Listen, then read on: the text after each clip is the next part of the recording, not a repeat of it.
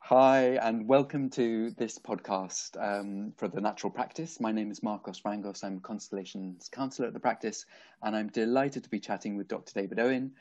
David, you founded the Natural Practice over 40 years ago, and it's great to chat to you. You're going to be talking about illness as part of a continuum, and I'd love to hear more. Thank you, Marcus. It's nice to be talking to you and to those who are listening. Yes, I've developed my thinking on this over a number of years of practice, really. And the reason for wanting to talk more about it is I think there's a tension between individuals seeing illness as a threshold event, a sort of, something happens to them, they're knocked over by it and they bounce back up, or they've got to recover from it and be well again, a sort of very much a sort of adversarial that illness is somehow the enemy, and certainly there are times when we have to, or it's useful to look at illness in that way. But there is another way of looking at illness, which is, as I say, part of a continuum, something that happens to us as part of our growth.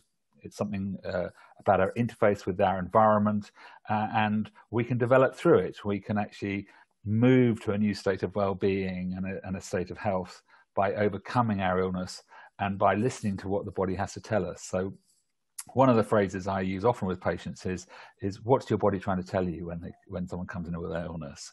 So it's not just, yes, you have to remove the trigger events or the causation where you can, but there's often many other things going on as well as those trigger events or causes. So, we all know that different people have different susceptibility to different things. We each have an individualized susceptibility.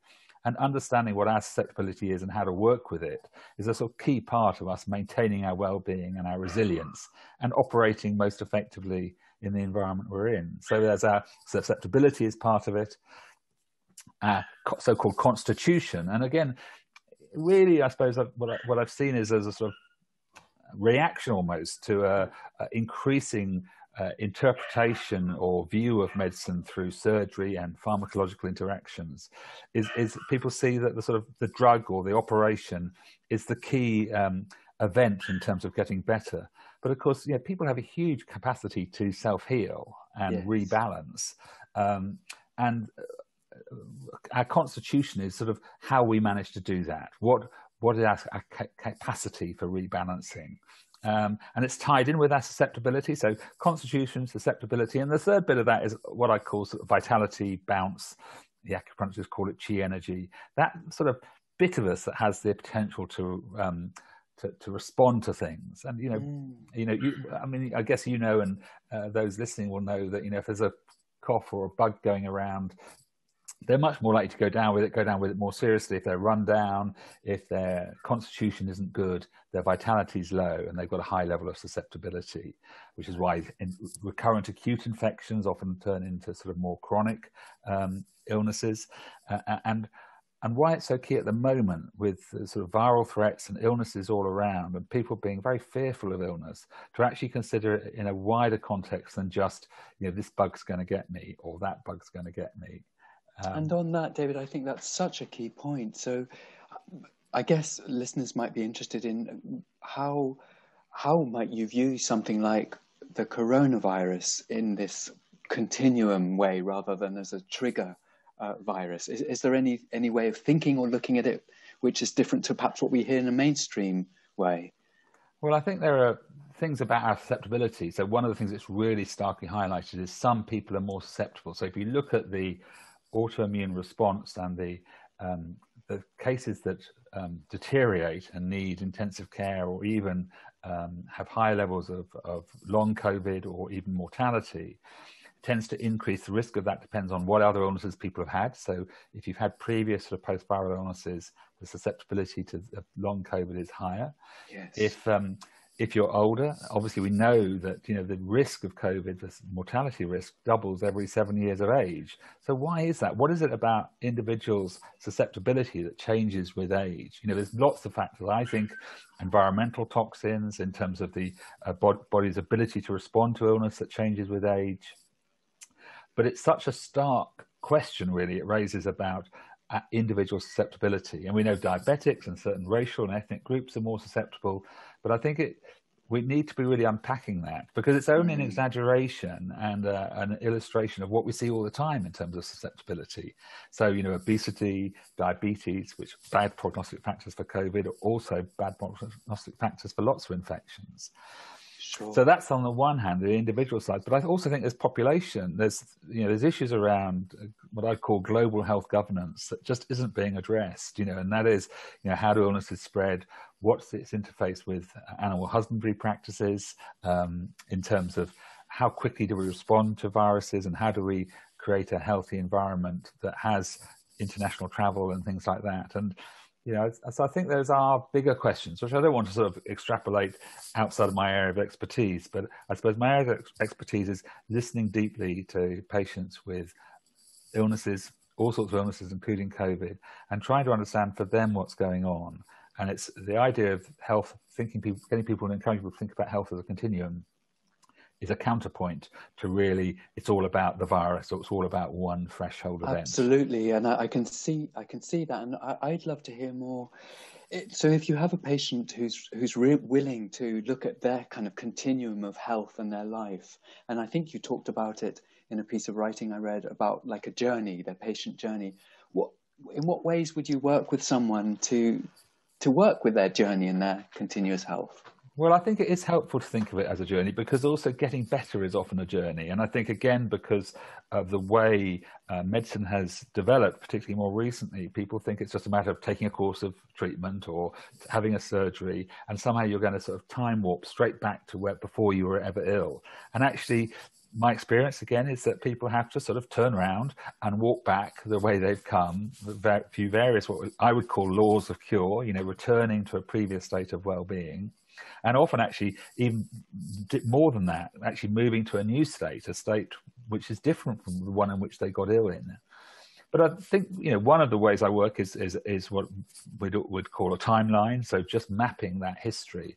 And it's surprising how often, events in earlier life, so I don't know, recurrent tonsillitis and infections. Yeah.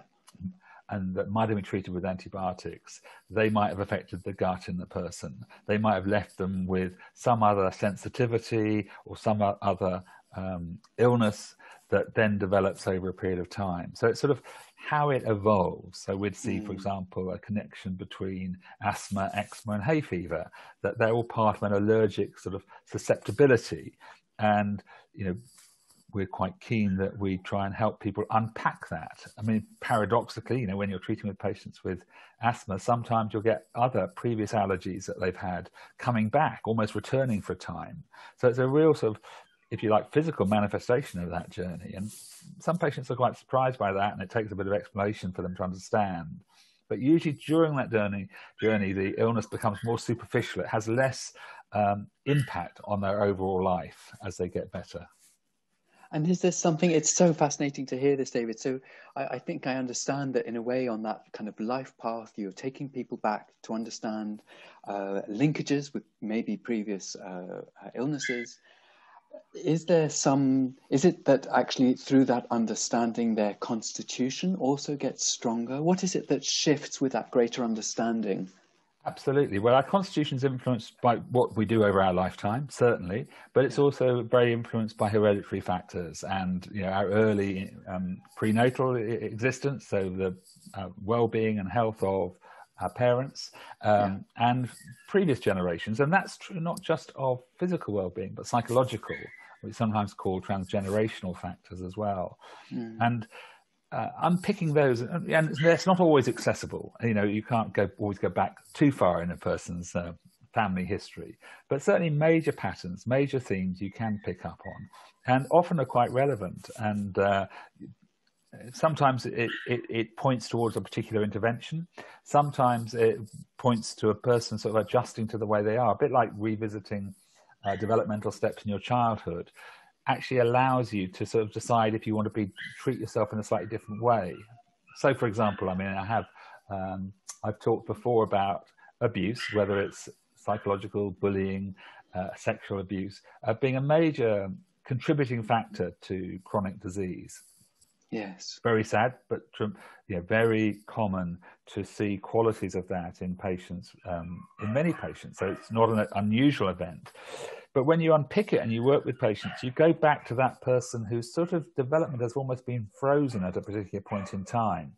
And by working with them, you almost vicariously allow them to revisit that stage in their development. So this is a little bit more in your area of constellation counselling and family counselling and family therapy, that where we see those factors being really at play.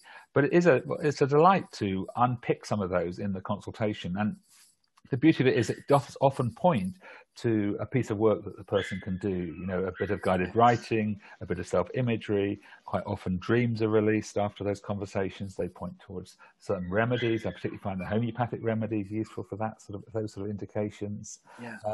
So that sort of holistic approach, which is sort of, so I like to sometimes think about holism not just in terms of sort of mind, body and spirit, but in terms of sort of past, present and future, so that you get an idea that it's sort of holistic in that way, in terms of length and longitude, as well as in terms of width and capacity. Yeah, I get that. David, thank you so much. I'm conscious that we're probably going to have to wrap up, but just to say, is there anything you would like to share by way of concluding this particular podcast on illness as part of a continuum?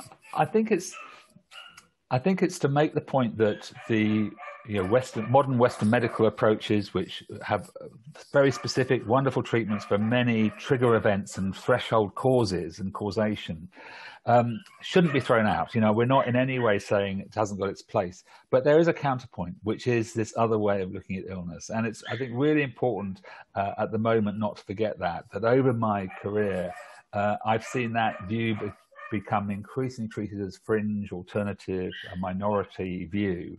And I think people and patients individually and populations are suffering because of that. So it's just a request. And of course, people will do and choose the treatment they want and they feel ready for. But alongside, the appropriate prevention, the appropriate targeted drug or surgery for a particular illness or vaccination, consider the broader well-being issues that influence your susceptibility, nutrition, psychological state, toxicity.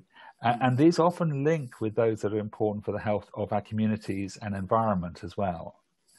Think about your constitution, how to keep your constitution well, what you can do to keep fit, keep robustly well, whether it's the right amount of rest, whether it's in terms of exercise, what would influence your constitution and those around you and your children and those you care for and have a caring view for. And listen to your vitality. So perhaps the last thing I'd say is just give yourself a mental check. Score your vitality now. You might like to do this out of 10. What's your level of bounce? What's your level of well-being? And how does it average over the day? And if it's sort of, 8, 9, 10 out of 10, absolutely great. 6 or 7, have a think. You need to be thinking about addressing it. And if it's dropping down to 5 and below, have a good look at your life. Maybe take stock, see what you can do, because it's a great way of navigating in terms of this, in the journey of life and the journey of well-being, is follow your vitality, attend to those things that will lift it. And I think it can be fun as well as everything else. That's a lovely, really lovely way to end this particular podcast. Thank you, David. And thank you to those of you who are listening. If you've enjoyed this podcast, that's really great. We'd love to get some feedback from you, and do feel free to pass it on to anyone else. If you haven't already signed up to the Natural Practice newsletter, you can do that on the website.